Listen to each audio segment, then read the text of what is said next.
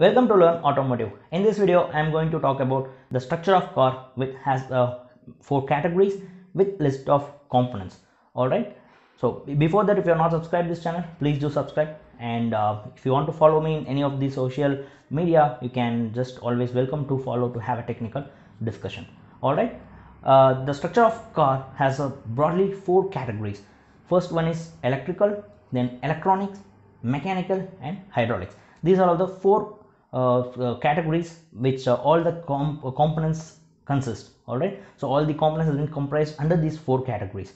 We'll start with the electrical. Under electrical, we have major four components. It starts with the alternator, stator, we have electrical harness, and the main source is battery. So these are all the four components under the electrical category.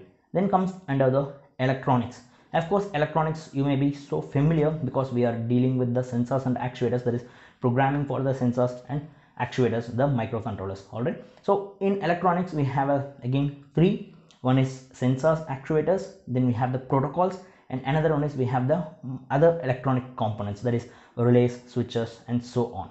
These comes under the electronics. The third will go for the hydraulics. In hydraulics we have four major components. So washer fluid reservoir, brake fluid reservoir, power steering fluid reservoir, and the main and important one is coolant fluid reservoir. These are the four comes under the hydraulics. And the comes is of mechanical. Yes, of course, mechanical is one of the biggest backbone for the any automotive cars. We have n number of components, but I cannot able to list out everything. Yes, of course, I can list very the major and common components that we deal with. I will start with the accelerator, brake, clutch, gear.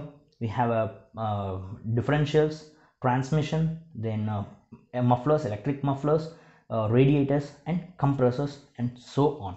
All right, so these are all the major categories and the components that we frequently deal with. If I missed any, you can always leave a comment. All right, so the agenda of this video, I think I came to an end. I just wanted to make you understand what all the categories and how the components rely on. That's it. So in the next video, I'll start with one by one components and one by one functionality. And the next video will be on drivetrain, like what is drivetrain, what is the function of drivetrain. All right, don't miss it and stay tuned. Please do subscribe if you're not, and catch you in the